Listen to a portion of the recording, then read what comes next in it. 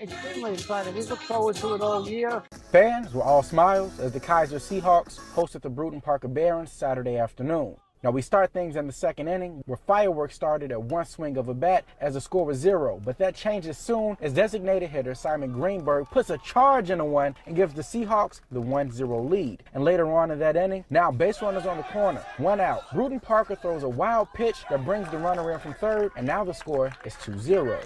At the bottom of the third inning, Seahawks ace Cam Hunter had a nice lead, but he didn't have his command going as he let one get away from him early in the inning, and now the Barons are only up 2-1. And minutes later, Hunter leaves a fat one over the plate, and Brewton-Parker surely makes him pay for it with a 3-run bomb to go up now 3-2. And from there, the Barons got hot, and number 21, Michael Son, put a charge in the one and gave the visitors a 6-2 lead. But the Seahawks showed fight all day as they came roaring back with runners on first to second. Ed Barry Guzman, don't forget that name, ladies and gentlemen, gets a hold of one and send it to the center field wall, clearing the bases and making this score 6-4. Fifth inning action, Reese Collins is at the plate with the runner on second and drills one off the wall, bringing Keiser within striking distance now 6-5. And the action in the fifth inning didn't stop there as Seth Lucero ties the ball game up with one swing of the bat with a solo shot.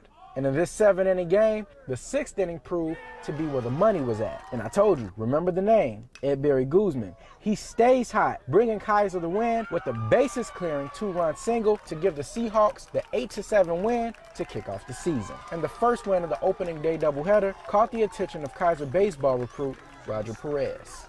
And I really think that they got a shot to bring it all, and I think that they'll be pretty good this year. Get a lot of games. It was close at the end for sure, but they were able to pull it through and close that out pretty good too. At Keiser, Kendall Hyde, WPTV, News Channel 5.